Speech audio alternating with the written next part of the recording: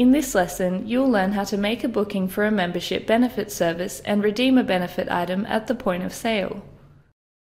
To book in a membership benefit service, start by making the appointment as usual. Click on the desired time slot. Then select the member from the client list.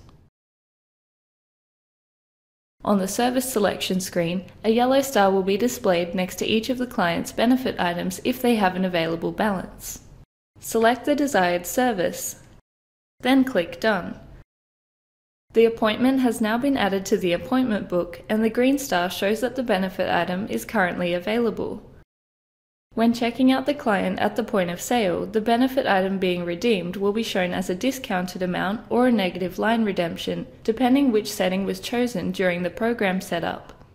If there's any remaining balance left on the transaction, take the client's payment as usual. Otherwise, just press End Sale to complete the transaction. Now that you know how to book and redeem membership benefit items, you can ensure that these items are processed correctly at the point of sale.